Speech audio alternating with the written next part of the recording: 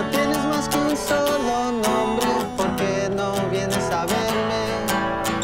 Hay que empezar esta nueva ola, ¿por qué no vienes a verme? A mí, ¿por qué no vienes a verme? In Long Beach, I felt like you could walk down one street and you hear like a really gangsters rap song, and then the next street someone's doing like Cambodian karaoke. It's a mecca of music in that sense. I've never really felt like I had to pick whether I was gonna be a punk rocker kid or whether I needed to be a rave kid. You could just do whatever you want, kind of. Because everyone else is kind of weird too, you know? Town of weirdos. Once I started getting into music, that's when I started to kind of find my own identity as a person. I feel like music kind of hit me out of left field and I never really looked back. I was like 12 or 13 at the time. I just remember watching a live performance of the Red Hot Chili Peppers, and I remember seeing John Frusciante playing guitar.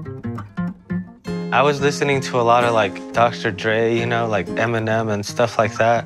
And all of a sudden I saw this live performance and I don't know, it was just like, hey man, I think I should play guitar. I want to sound like that.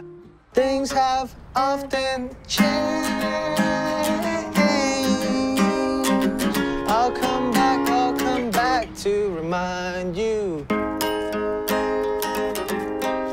I feel like this day and age, if you really want to be an artist and stuff, you really gotta like, you just have to go all in, go 100.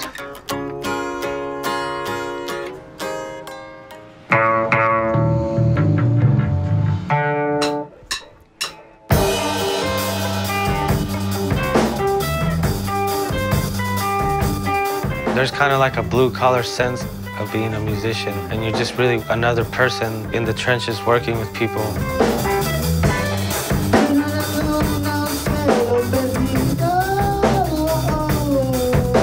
Sometimes I do feel more comfortable singing in Spanish. It's my culture, like no one could really judge me for that, you know?